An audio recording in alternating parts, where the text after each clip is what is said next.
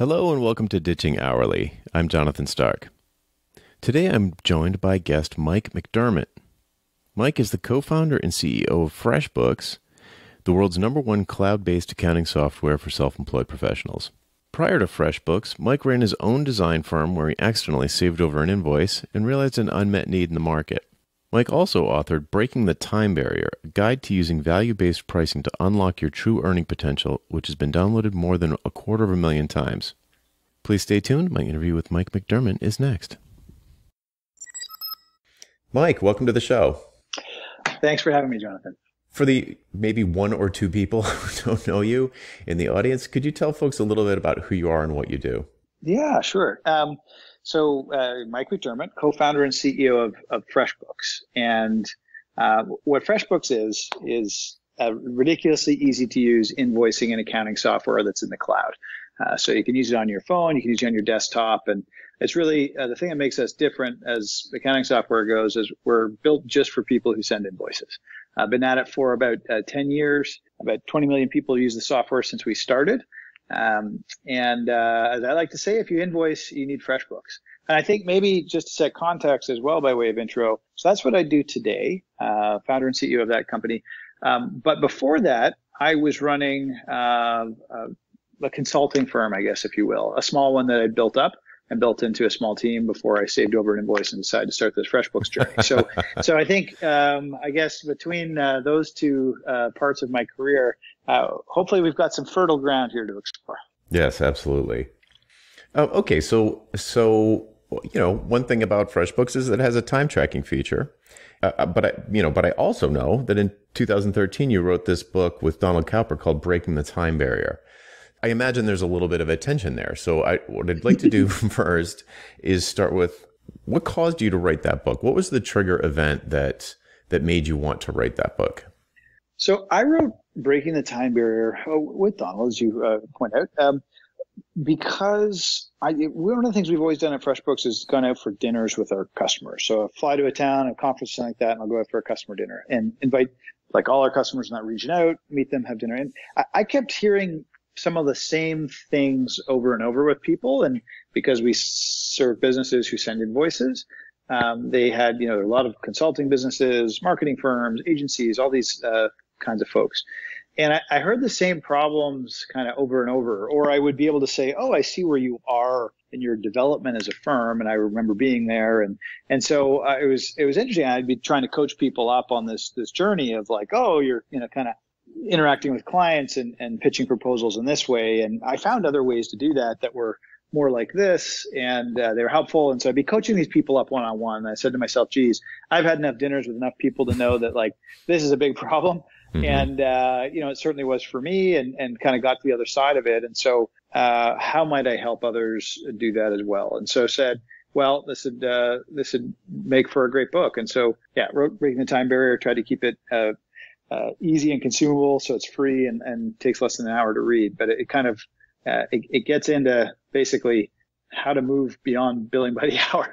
Right. And so I want to call out one quote that I think will really grab people's attention. Toward the beginning of the book, you say that you tell the story about saving over the invoice and thinking, there's got to be a better way. I want to build this software product to address this issue. And in order to get the time to do that, I think I have this correct. You decided to take this approach, and you said in 1 year you worked 19 days and generated over $200,000 of revenue to fund the development of FreshBooks. Am I repeating that correctly? That's correct. Yeah, I think it was actually a little more than that, but yeah. Yep. Feel free to elaborate. I'm sure people will be very interested to hear this. Well, what I managed to do, and in fairness, I did get a little support from a couple of people on my team for parts of this, but I was paying for them as well and redirecting all these funds. But yeah, I worked 19 days because I had figured out how to make a big impact for my clients, without it necessarily taking a ton of my time. And so I had happy clients, and I was able to have the flexibility to do other things. So like that's basically, 11 months of the year, I'm able to focus on the startup I was passionate about. Excellent. So the book it's got a wonderful sort of structure to it. It's kind of like a fable where you tell the story of Steve getting laid off at the beginning. He decides to go freelancing. He talks to his friend John. John gives him some advice that turns out to be actually kind of bad. And I'd like to kind of drill into a couple of things there on this, because that's the position that a lot of people are in. You know, the people you have dinner with, the people that listen to this show, lots of them are in this position where they're sort of asking their friends like, hey, what is everybody doing here? And they're getting advice from people that have been doing it, but they have no way to tell if the other person really knows what they're talking about. Yeah. So one of the bugaboos that you actually mentioned and just drives me crazy is when someone is starting out, them getting the advice to go figure out their hourly rate in an online rate calculator, which to me, like, that is a gigantic red flag. If someone suggests that you do that, do not listen to that person. Can you sort of give your what are your thoughts there? Well, yeah, I think so. I think there's some value in that approach in terms of like getting some baseline, because you're probably groping around at this stage in your career to try and figure anything out. And so like having a tool like that can give you like a sense of like, okay, at least I have some purchase here. There's some kind of number that's not from me that gives me a sense of where the market is at. But I just think it's not the right way to think about, you know, serving your clients and what to charge at all. And for a whole bunch of reasons, which we'll probably get into over the next hour or so. And so, you know, back to your, I think that the bigger problem you're getting at is like, how do you know if you're getting good advice? And, I think that's a tough one, right? And I think a lot of people in their careers, they get some advice, they get going, they find a working model for doing things, and then they don't necessarily revisit it. And I think that is a shame, right? I think you have to always be wondering, what am I missing, right? That to me is like, what do I not know that someone else out there does, is kind of a question that keeps me up at night. Mm-hmm. Right. Always has. And so I think, you know, having that mindset if you're out on your own, and that could be like, oh, geez, what is this thing I forgot to do for the client? Or it's like, geez, am I really like, you know, how valuable is the work I'm doing for somebody else? Could they be charging more? I've heard other people do, like, just anyhow, I think that constant paranoia about like not knowing something is healthy. Mm-hmm. And it will probably lead you to more evolved ways of looking at and thinking about building your business. And I think people can get comfortable or, you know, just find something that works and be too afraid to change it. And I think, you know, I guess I'm talking philosophically at this point as an answer to the question, but like, I think a lot of philosophy is wrapped up in the answer to that question. Sure. Yeah, absolutely. I agree with that. So to bring it down to the ground level, how would somebody go about getting that kind of information? You know, I mean, I could make some suggestions, but I'm curious what you think.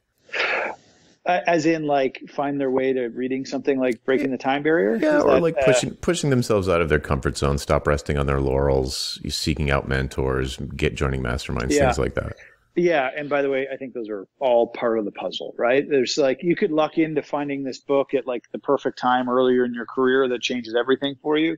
Or maybe it's, you know, you've got to constantly be, I think, trying to find advisors that like are a reach for you, right? Mm-hmm. Is a great way to go. Like if you're talking with your peers, it's great. It's a good support group, but you're probably not growing or going to grow at the rate you need to.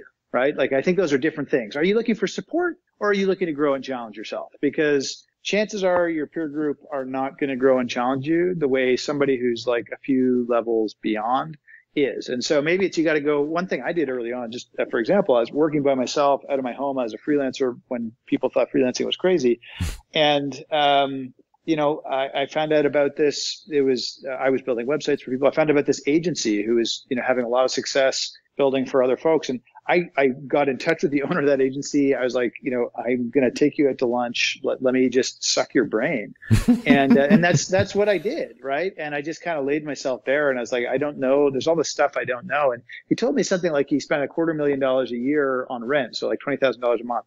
And my mind exploded because I was like working out of my home and making like I was like, I could not believe it. But I think exposure to, it's like, you know, they say you're the average of the 10 people you spend time around or whatever. But I think you have to find ways to get in touch with people who are, you know, ahead of you on some kind of journey. And that's where something like Mastermind is great. You get exposure to those folks. But yeah, you got to find your way to like, hey, your peers are great for support, but there's something else, someone else out there has got to give you. And You may not know what it is, but try and find that person and get to them, and keep repeating that process.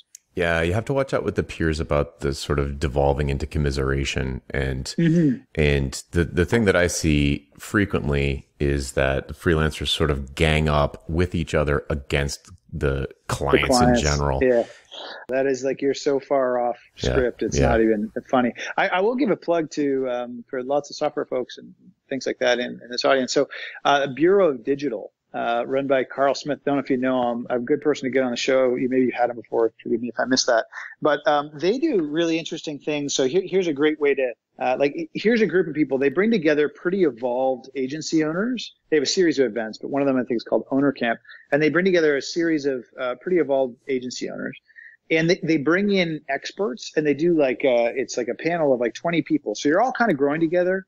Because you got a peer group of 20, but then you have these experts who are pushing you all a level higher. And I think that's another great way to do it. And so if you're running a digital agency, check out Bureau of Digital. But if you can find something like that, maybe in another industry or what have you, I'd encourage you down that path as well. +1, definitely. Okay, so there's one thing I want to drill in there. I know from talking to lots of people that there are listeners in the audience who are like, yeah, that would be great if I could just call up, some amazing firm owner and take them out to lunch. But why would they say yes? They're not going to spend any time with me. Can you sort of calm that person down, or perhaps refute that gut reaction? Well, and so here's, I think that's a great excuse. Right? It's like, sorry, folks, that's like, life is not like that. So do you want to get better or not? And if you do, then figure it out, right? Figure it out. And maybe it's like, you got to look them up on LinkedIn and find that person who you knew in high school or what have you.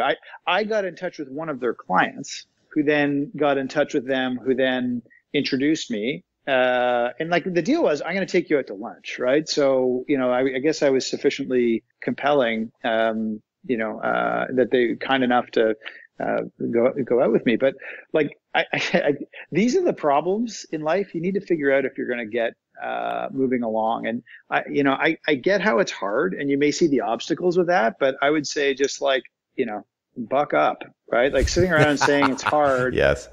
Is not, it's well, then you're not going to solve any problems. You're not going to get any better, because you're seeing the first obstacle and stopping dead.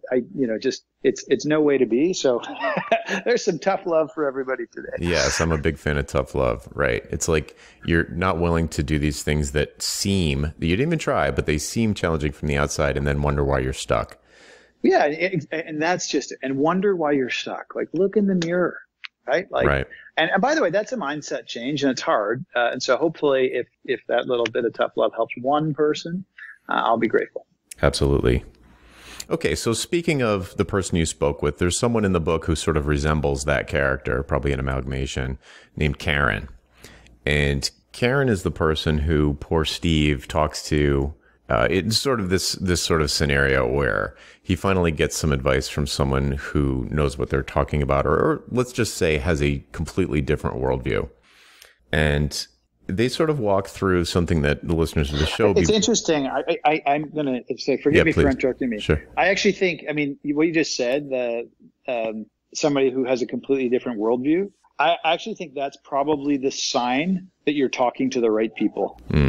Back to the commiseration. If everyone's saying the same thing, you're stuck, right? So the question is, are the people around you saying different things that either you don't quite get yet, or maybe you don't quite agree with, but they're forcing you to think differently? That's a good metric for, am I speaking to the right people? Am I reading the right stuff?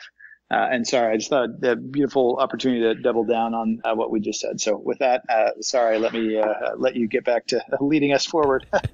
No, that's great. And like a side comment on that, I'm in a number of online communities, and I could tell you right off the top of my head, maybe the 4 or 5 people who regularly and thoughtfully disagree with me. And those people are solid gold.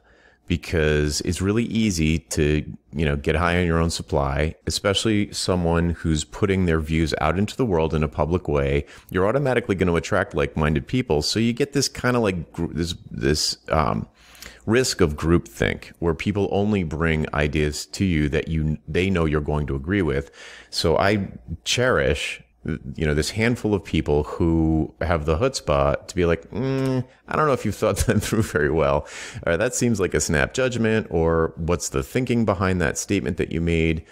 And it's hard, it's an ego bruise when someone does that, and part of your brain wants to avoid that and go away from it and go toward the people who are patting you on the back and saying, wow, you're so smart, and wow, that was such a great idea, and yes, I totally agree with you.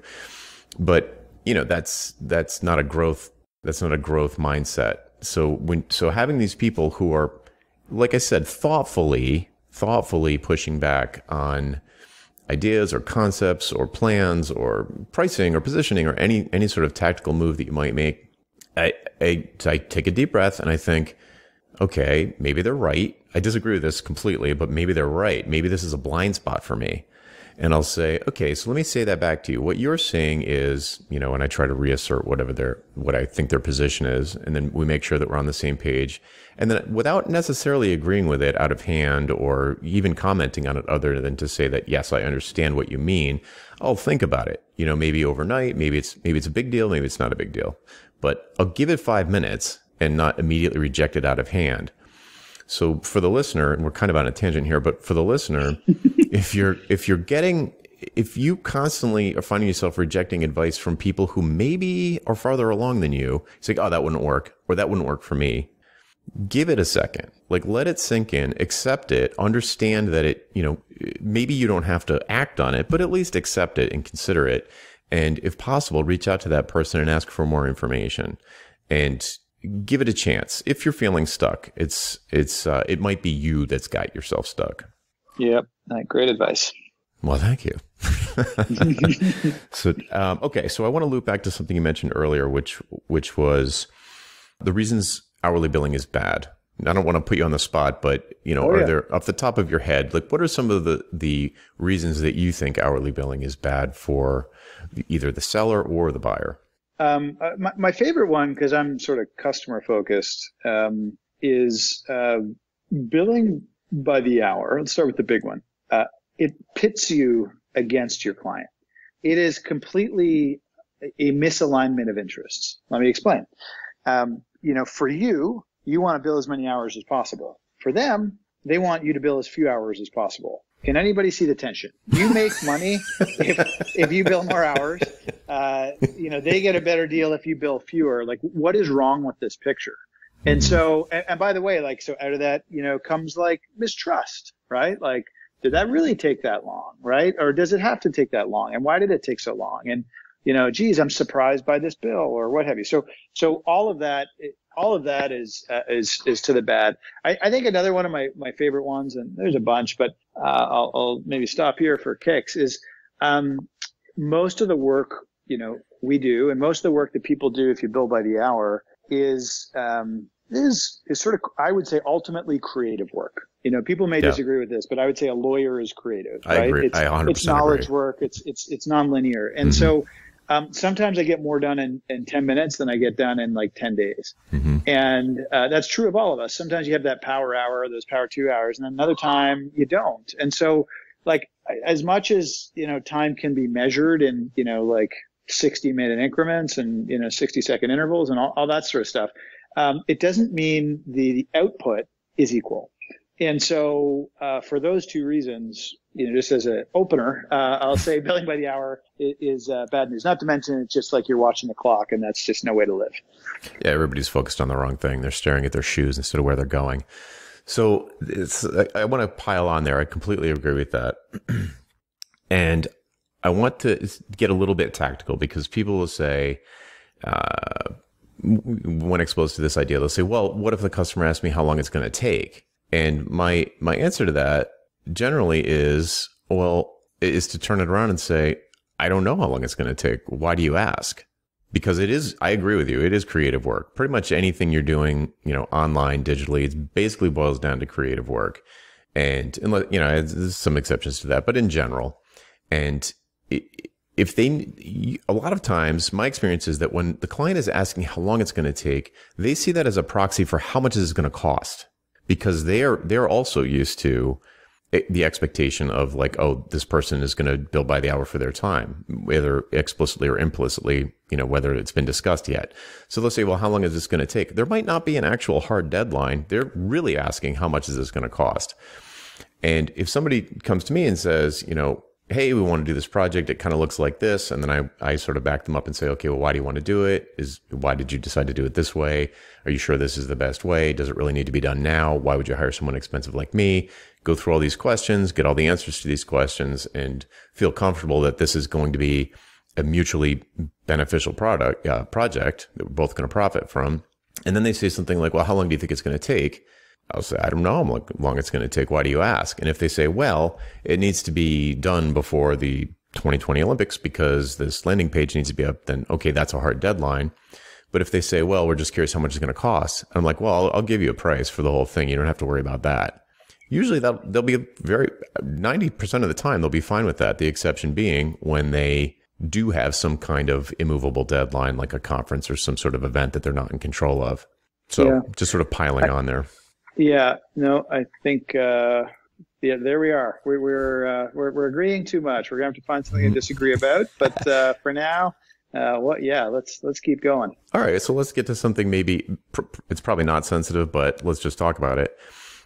What I'm curious about. I have a bookkeeper. I don't use FreshBooks. I would use FreshBooks if I did my own books. But what about the time tracking feature in there? Why is that there if you're against this idea? So a couple of, it's ironic, right? So you quote unquote sell time tracking, but, you write a book about not tracking your time. So I think, a couple thoughts. First of all, as much as I would love the world to change, at my behest, it doesn't, right? So there's lots of people out there who still track their time, and, it's the model they're comfortable with, and maybe it's what their clients now expect, and maybe it's their industry, who knows? So there's people who need to track their time for those reasons. But I will also say this, for those who do not track time to charge their clients, they may charge time to understand their expenses. And I actually think that is, so there's value in tracking time to understand like things like estimation, like internally to plan out this client engagement. We thought the whole project would take 1,000 hours. Let's see if it did, right? And so you may still have some, like you may charge your client not based on hours, but you may still have some internal understanding of what you think it's going to take. And so tracking your time becomes an important thing to understand, like, is the margin at the end of the day what we thought it was going to be? So that's that. And that's why it's in there. So it's either, hey, it's still your revenue model, or alternatively, it's just a good discipline on the cost side, because if you're selling services, it kind of is all about time and utilization and those kinds of things. Perfect segue into, and you feel free to say you don't want to answer this because it might be proprietary information, but you are also a customer of this kind of work. I'm sure you have employees and perhaps contractors or a combination of both who work on the product. Do they charge you by the hour? Well, so no, we usually do engagements, right? Hey, here's the project. And, but, to be honest, I would say, I don't know if this is a point of pride so much as now just the reality is, it's not so much, what I'm doing. I'm sure we have a variety of people we work with in a variety of different ways. And, we don't always dictate how they bill us. That's generally, whoever's providing the service says, hey, here's how I'm going to bill you for it. Okay. Do you have a preference, or do you not even, does it not matter? I think most of us want competent work done, at a, reasonable price, right? To the value. So I don't know that philosophically, anyone who's not charging sort of based on their value, I'm like, geez, I want to help you. But, that's, maybe you don't know you would want to be helped. Right. So it's, I try not to be, judgmental about it. Yeah. You don't want to be too parochial. Yeah. Most people that we're working with, they're kind of evolved beyond this point, I'd say. Like, I can't think of any vendor I'm aware of. Our lawyers might be the non-example, but even there, in some cases, we've had people say, hey, for these standardized things, I'm just going to charge you a flat rate every time. right? And that's great. And sometimes, they lose their shirt on it, and sometimes they make, incredible margin. On the whole, we both know what the cost is going to be and what we're expecting as a finished product. So, okay, that's a great point. So when being someone who subscribes to this worldview, I imagine, but correct me if I'm wrong, that you spend a fair amount of time describing to anybody that you're writing checks to, regardless of how they're charging you for that this is the desired outcome. This is the desired business outcome.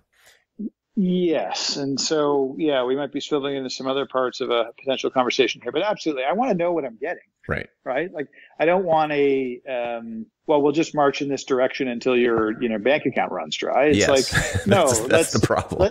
Let's determine what the outcome is and then go from there. Yeah. Because my experience, the reason I bring it up is because for someone like you, it's probable that it kind of doesn't matter because you sort of like you would see the red flags, as opposed to, and believe me, I build by the hour for years. It's been a decade since then, but I remember it clearly that people would be in some sort of urgent situation and they would come flying through our door and, can you start work right this second? And we'd be like, okay, our rate's $150 an hour. Where should we start hammering? And they would say, hammer over there, and dig a hole over there. And all of a sudden they're driving the project. And then $50,000 later, they're like, I've spent $50,000 with you and I've got nothing to show for it. And it's like, you could kind of blame the client in that situation, and a lot of people do, but I blame the professional. I think the professional takes the blame there for taking, for not calming the person down, doing a proper diagnosis of the situation, and then moving forward with an agreed upon prescription and therapy. So, my advice is, once you're beyond the, beginning fledgling freelancer phase and you want to actually level up and be more of a consultant and be a partner with your clients, you need to act like a doctor and first do no harm, do a diagnosis, confirm that if they are self-prescribing a therapy, that it's a good one. And if it's not, you should push back and suggest a different one. And if they won't accept that, you should work with someone else. So for someone like you who's hip to all this, I would imagine that solves a lot of problems. That smooths a lot of things over, regardless if you're getting billed by the hour or not. My fear is for people who don't see that and just come in with their hair on fire. And it's like, something must be done. Okay, we're doing something. Great. Something has been done. And then when the bank account's dry, then the lawyers get pulled out. So a little soapbox action for you, but sorry about that. Yeah, but that's the fear. Yeah, it happens, right? And there's blame on all sides, right? It's not a responsible business practice. It's, to like behave in that way, show up and say, give me stuff and what have you. And it's, by the way, it's buyer beware. Like, you engaged me, like that's actually on you as a purchaser potentially, but also, yeah, if the professional is going to say, okay, well, these folks just want to spend money and they don't seem to care how, and I'm not going to steer them correctly, anyhow, you said it well. I think we found another point of agreement. Fabulous. So there's a line early on in the book, this sort of, Steve, our hero, is having a hard time at the beginning, and then he meets this person, Karen, who has the different worldview. And she describes to him, he's like, wait, how? She describes to him that there's another way to price. You could actually price your work instead of just billing for your labor. And he's like confused. And she says, well, what do you do for clients? And he says, well, I build websites for them. She's like, do those websites deliver any kind of business value to your customers? And he's like, yeah, sure. And she's like, well, how much? And he's like, what do you mean? He's like very confused by the concept. And it sort of goes back and forth in a way that listeners to this podcast would be thoroughly familiar. And he says something like, well, don't people push back and wonder how many hours it's going to take you to deliver those results, and then kind of do the math and divide it out and say, like, holy moly, we paid you like $1,000 an hour for 500 hours. And her response is great. I actually wrote it down. She says, I'm the accumulation of all my skills and talents. I'm wisdom and creativity. I've stopped seeing myself as a punch card. So I absolutely love this. And it's like a Spielberg movie moment. But at the same time, I know people listening are like, they don't believe it. And and they can imagine customers who would just be like, no, we're prepared to pay you by the hour and we want to know your hourly rate. So if you were going to advise someone in a situation like that, is there a way that they can navigate that client? Is there a way to turn the client's mind around, or should they just move on? Yeah, I think you have to choose your clients, right? And I think your career as a professional starts out in a world where you can't, and you'll take anybody. And then you build up to a place where you have too many. And then you get to a place where you start editing down to the kinds you want and exclusively want. And so there's a whole journey there. But, ultimately you want to get to a place where you say, actually, no, this isn't how I work. Now, if it's your first client, you're staring down there, like you may just take the client and go, and I will not judge you for that because you got to get started somewhere. But over time, you want to get to a place where, if people won't, I would say it's a flag for me if my client's going to tell me how I charge for my work. Right. Mm-hmm. And if I can't reorient the conversation to listen, let's stop talking about the hours and how much cost. What is it that you want when I'm done? Right. That's the only thing we need to align on, that. And then whatever I tell you it's going to cost, that's where the decision becomes yours. Right. Mm-hmm. So we're going to start. That's a great way to put it. You tell me what you need. Right. And I'm going to tell you how I'm good. I'm not even going to get into details too much. I'm going to come back with a cost to get you to that place. Mm-hmm. And, or say, I can't, I don't know how. And, I'm not the right person. Mm-hmm. Right. But maybe I can introduce you to somebody or whatever. I think that's actually a very good answer. And I think the third answer would be like, hey, I actually don't really enjoy working with you. I may not tell you that. Mm-hmm. I might just say, hey, our firm's not a fit with your project and maybe you want to find somebody else. Right. So I think you're in one of those three paths. Mm-hmm. But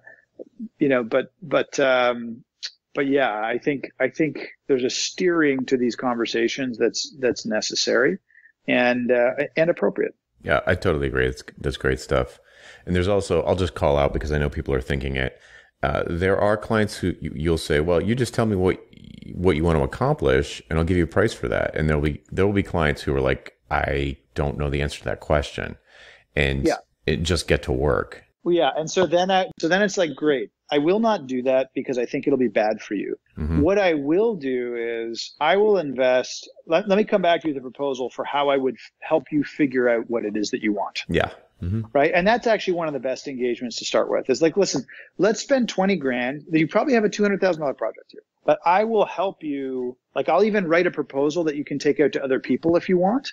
But I will help you pull out what it is you're trying to accomplish. I'll charge you 20 grand for that. By the way, if you get this first 20 grand contract, it's almost a sure thing that they're going to want to work with you because you're going to know the stuff better than anybody. But actually, I would rather take that $20,000 contract and then not proceed with them than not know what it is that's success for them, how they think they're going to get there. Like, because then you almost have first of all, you're applying your precious time and effort, in a way that like when you're done, you don't even know if you're going to be successful. And like, how frustrating is that? Right. Forget the financials. It's like, well, I did all this work. I worked really hard and nobody's happy. Like, I don't want to live in that world. Others may, that'd be great. I'll take the money. I'm not interested. So I want to know that if I'm actually spending my time working, to help you achieve your goals, that I can be successful when I'm done. And if I don't know that, it's like I will spend some time on your nickel to help figure that out. Sometimes people even say, I'll spend the time with you. I'm not even going to charge you for it. And at the end of it, we'll come out with a proposal. I think you got to be very confident you're going to wind up getting some business out of that. I like charging for it so people take it seriously. If you don't hang a price tag on your time and your effort, then people will start to see you as either a doormat or something like that, which is not healthy. There are exceptions to every rule, but I'm a fan of, hey, part of my value is going to help you understand what you need so you can articulate it to yourself and others. There's value in that. Yes. Another point where we violently agree. So let's shift a little bit into positioning. So how does positioning play into someone's ability to attract enough clients and be financially successful enough so that they can actually say no to the ones that they believe are a bad fit? Okay. And so just so you know, I found positioning is a watchword for me that means lots of things to lots of people. So unpack its meaning in this context. In this context, I would say the thing that someone would say to a friend they were recommending you to. So if somebody was going to say a client was talking to a friend and said, hey, you need to talk to Mike. He does this. Like that you're known as an authority at a particular thing or outcome or technology or serving a particular vertical, but you have this pigeonhole that you're in that somebody can articulate easily. So I think, my answer to that question, then I'll go into probably more what you're looking for, but it's like, this is Mike. He solved all of our problems. We wouldn't know what to do without him. And and we had this happen a lot of times, is like, I pretty much don't want to tell you that he exists, but I'm going to, right? Like those are the clients. Like, I had lots of clients who are like, I don't want to tell anybody about you. I will, and I have, but I don't, because I don't want you to be busy. Right. I want you to be available when I call. And we found a way to do both. So I think where you're going is a bit of, sort of whether it be specialization, is kind of where I hear this kind of questioning. Is like, it could be, in our business I run today, I call it moving beyond averages. But, if let's say you are a consultant, are you a consultant for any business and every business? Are you, let's say you're a marketing consultant. Are you a marketing consultant for every industry and any industry? Let's say you're a marketing consultant for an industry, right? Like maybe it's automotive. Okay. And then it's like, well, do you work helping to sell cars, or is it on like the supply chain? Because those are different problem sets. And what starts to happen is, and this is the thing about specialization, when you start to work for a client and you go really deep with them and you're helping them solve business problems. So you're not just doing stuff for them, but you're actually, okay, let me sit on your side of the table, see the world from your view. It's like, maybe it's like you have this much budget and you're trying to drive this kind of business outcome. Okay, that's helpful. Okay, so now I know you're trying to drive a business outcome. You have this many dollars. I can help you do this. Like, help me understand what the metrics are that you measure. I had lots of engagements where people like didn't have any metrics or measures. So it's like, great, let's help you build those. Let's track them for a while, then let's see how to influence them. But where I'm really going with that story is, once you serve a client in that way, that is, I'm espousing value-based billing. You could be charging by the hour, but for me, it's like, I'm partnering with you to achieve a business outcome. We're going to sit on the same side of the table. We're going to, figure out what the problem is and how to solve it. Mm-hmm. Once I do that for a customer in an industry, I get a bunch of domain knowledge that would be great if I could take it to another business like this, mm-hmm. right? And not a competitive business. Like there's tons of businesses, like let's take retail. Like there's all kinds of retailers, and they don't all compete with each other. So one might be, a grocery store, another might be a clothing store, another, like there's all kinds of retailers. So this is not about taking knowledge and, taking it to your client's competitor. It's about, well, now that I'm consistently working with retail businesses, I recognize they all have these kinds of challenges. Staffing, hours, scheduling, right? Concerned with petty theft. Like mm-hmm. these are examples. I'm not sure they're, relevant to whatever business you're in. The point is you start to go deeper on the problems in that industry and get a feel eventually actually for like the temperature of that industry. And the value of all that is when you do an engagement with a client, like you can rapidly demonstrate value to them. Mm-hmm. You can rapidly help them achieve outcomes, and you can bring them a layer of value that you don't get when it's your first engagement in that industry. And so the ironic thing about all this is like, let's say I decide I'm going to focus on, restaurants. Okay. Right. And I go in, I do my first engagement serving a restaurant as, let's say, a marketing consultant. I help that restaurant. I learn about those things. If I do 2 or 3 restaurants, I'm starting to get pretty good at this, and I can help you think things through. Menu design, like, do you need, is 40 choices better than 7? Well, I did some research. Turns out 7's better. Fewer choices, simpler, faster, right? So I'm offering value in the first engagement when I meet my 4th client, right? It's like, well, here's some things I've learned, and that builds confidence. So they want to buy you. You've already done the learning and the homework from those other engagements. So you can actually spend less time and more competent and confidently deliver value to that client. And so they're going to have a better chance of like, hey, you said you did this, you actually did it. It worked for me. I'm going to refer you on. And so you start to build this flywheel, mm-hmm. right? Like you go in, you serve a client, you drive around, get knowledge, you become more confident. The next client comes to you, it's easier for them to buy. You can charge more while doing less and deliver a better outcome for them. And then more people like them start showing up. And it's very counterintuitive. I think people want to be positioned so anyone can buy them, but the world is busy and cluttered. It's far better to think about like a market of one, right? Like, how do I perfectly describe that customer? Because you know what? There's not one of them. There's like probably, 1,000. They just haven't all found you yet, and they will in time. Yes. Yeah. I mean, look, this is probably a good place to leave it because we are agreeing yet again on another important point, but I am glad to have you here because you're articulating it in a different way and from a different perspective, which hopefully will lend credibility to, the soapbox that I'm on all the time anyway. So, it's not just me, folks. Well, good deal. If I've offered some, helped you solve one of your problems today, then I've done something. So thank you for that. Exactly. Thank you. Okay, Mike. So where can people find out more about you online? Well, first of all, if you send invoices, please check out FreshBooks. You can do that. Get your own free account at freshbooks.com. And again, it's cloud-based accounting software on your mobile phone, desktop, all that kind of thing. And if you're interested in breaking the time barrier, again, it's a free ebook. You can download it for free.